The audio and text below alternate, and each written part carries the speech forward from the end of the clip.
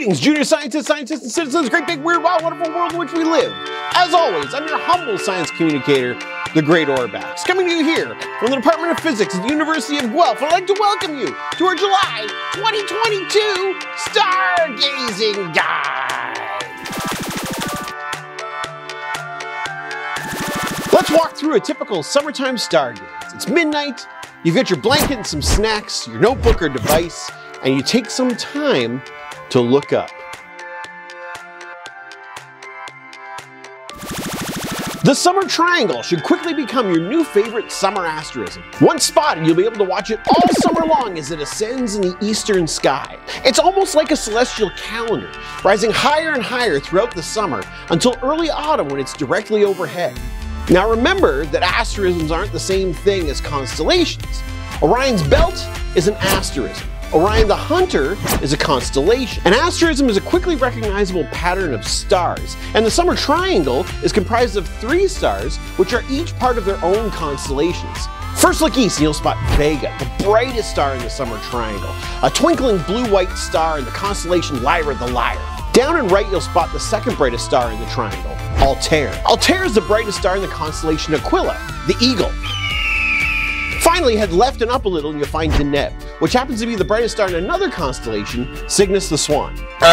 These 3 stars and their constellations should be visible throughout the summer, and the summer triangle itself should be visible even in the most light-polluted cities. Now, if you manage to make it to a patch of dark sky, you can actually use the summer triangle to your advantage. On the right-hand side of the summer triangle, between Vega and Altair, you'll see a densely populated region of sky with a stream of stars that actually cut across Deneb in a giant arc. This is the sidelong view of the Milky Way, the galaxy within which our solar system resides. Remember to check in on the summer triangle throughout the summer, junior scientists, and make note as it rises in the sky in the coming months. The full moon this month is on the 13th, and it's another supermoon. Last month we talked about what a supermoon is, and this month we get to experience the second of 3 supermoons this year. Settlers commonly refer to the July full moon as the buck moon, or the thunder moon, and we see it shining in the sky near the stars of Sagittarius. The Anishinaabe of the Great Lakes region call the July full moon the halfway summer moon. The Cree of central Canada call the July full moon the feather molting moon, a reference to when the wild waterfowl replaced their old feathers with new ones. The Mi'kmaq of the East Coast also mark the July moon with this behavior, and refer to it as Beskewagoosh, the birds shedding feathers moon. The Cherokee Nation refer to it as the corn and tassel moon, while the Mohawks call it the fruits are ripened moon. After last month's early morning planetary alignment, our celestial comrades go their own ways. Mars and Venus will remain morning planets, while Jupiter and Saturn will become evening planets. It's July, so that means meteors! The new moon takes place on July 28th, meaning that light from the moon will be minimal, so we should be able to get a phenomenal view of the Delta Aquarids meteor shower. On July 28th and 29th after midnight, if you're lucky, you should be able to see up to 20 meteors an hour emanating from the constellation Aquarius in the southeast. When the Earth travels through the tail of a comet, debris from that comet gets burned up in our atmosphere. That's what we know as a meteor, or a shooting star. Although this meteor shower radiates from Aquarius, shooting stars should actually be visible anywhere in the sky. I wish you luck, junior scientists.